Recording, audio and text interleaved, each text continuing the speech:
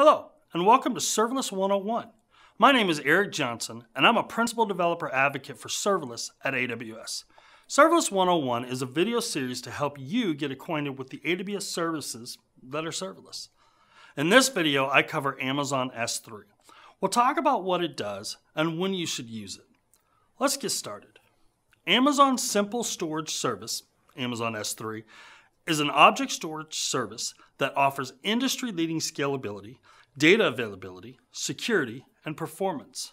This means customers of all sizes and industries can use it to store and protect any amount of data for a range of use cases such as data lakes, websites, cloud-native applications, backups, archives, machine learning, and analytics. Amazon S3 is designed for 99.9999 and so on, 11 nines of durability, and stores data for millions of customers all around the world. This paragraph is straight from the Amazon S3 website and does a great job of explaining the power of serverless storage. However, I want to take this a bit further and explain why Amazon S3 is a perfect solution for storage when building event-driven applications on top of serverless. First of all, S3 itself is serverless. In fact, it was one of the first serverless services in existence. When using Amazon S3 for storage, you do not have to have a host machine. You are not responsible for provisioning blocks of hard drive space in case you might use it. Instead, S3 provides virtually limitless space to store objects, and the only thing you pay for is the actual storage you are using. Second of all, Amazon S3 generates events. When we are building event-driven applications, any service that emits an event is useful to us. In the case of Amazon S3, anytime a file is created, modified, or deleted, S3 can emit an event. Let's look at an example to see if we can make this clear. Let's say I have video files that need to be analyzed for sensitive data. I could upload this to a server somewhere and process the file synchronously in memory. However, I would need to have a fleet of servers to make sure it is always available, and I risk losing the data if something goes wrong. Instead, I can upload the file directly to Amazon S3. I configure the bucket to invoke a Lambda function when new files are uploaded.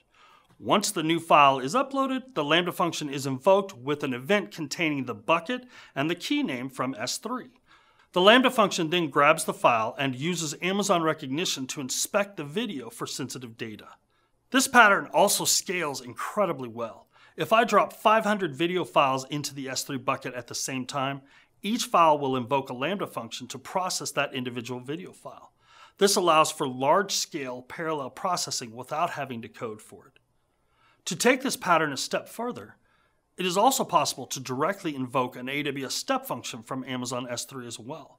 Using Amazon Event Bridge as the go-between, S3 can drop an event on the bus, and an Event Bridge rule will match the event and invoke the step function with the data from the event. If these services are new or unknown to you, don't worry. There's a video for each of them in this series. If ever you find yourself uploading or downloading files through your application, I encourage you to rethink your pattern. Always redirect the client to interact directly with Amazon S3. It has a powerful API for managing objects. If you're concerned with security, and you should be, Amazon S3 offers signed URLs for uploading and downloading data. These signed URLs are set to expire after a short period of time and are great for short-term access to the objects. This has been a high-level overview of Amazon S3. I encourage you to dig into the individual features of S3 to make it work well for you. For more information about Amazon S3 and other videos in this Serverless 101 series, follow this QR code. Again, my name is Eric Johnson, and you can connect with me at EDJ Geek on Twitter. Thank you.